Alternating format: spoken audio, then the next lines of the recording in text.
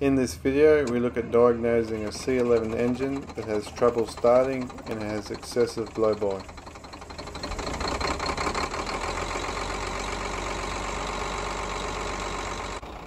That white smoke is combustion gas that's got into the crankcase of the engine and it's coming out the crankcase breather. That is never a good sign. There's very few things that are a minor repair that cause that. It's usually something serious. There's also a subtle knock coming out of that engine, and let's see if you can guess where that's coming from.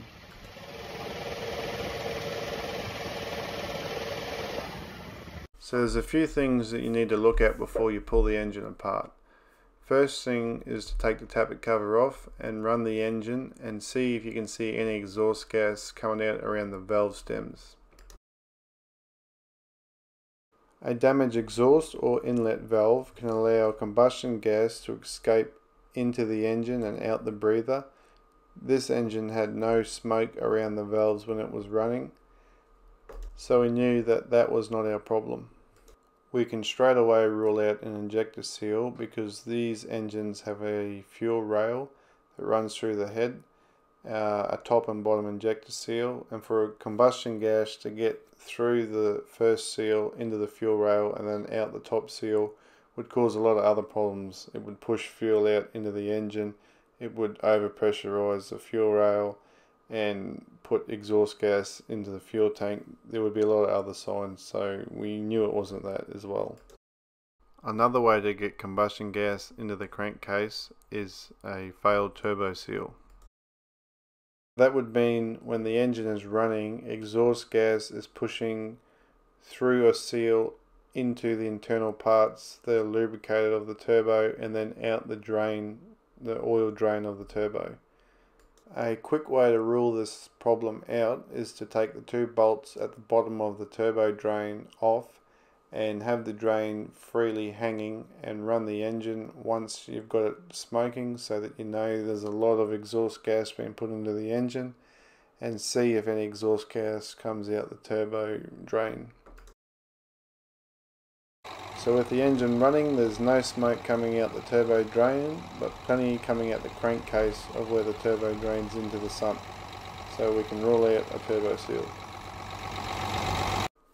It is plausible to have a cracked head gasket and have exhaust gas travelling up through a bolt and out the top of the head, but we never saw any smoke underneath the tappet cover, so we're pretty confident that it's not coming out from anywhere around the head.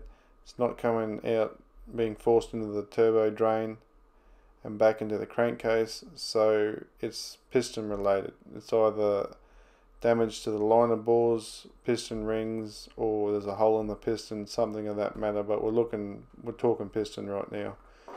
This engine also had 25,000 hours running time over 11 years. It's the only engine registered to this machine, so it's done a lot of work. So we're looking at a rebuild now. And once we pulled it down, the problems started to arise. It had broken piston rings. It had serious damage to number 6 liner bore, serious scoring. I'd say that's where the bulk of the smoke would have been coming out of. All the liners had the cross hatching pretty much worn off and they were smooth, so that's a terrible sign as well, because without that cross hatching on the liner bore, the oil doesn't stick to it, you don't get proper lubrication.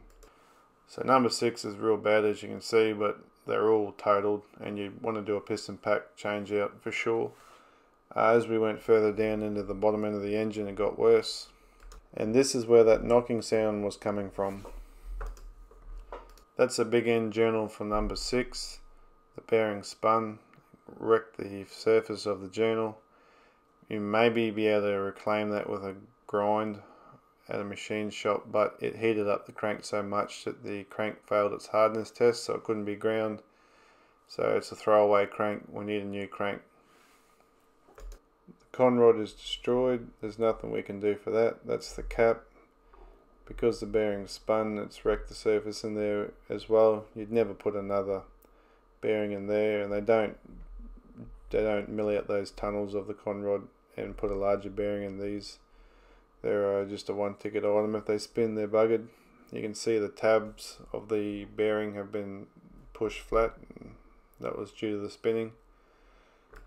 Some other wear and tear. We need a new shaft for the lifter assembly, and checked a few other things, but that was pretty much the most of the damage.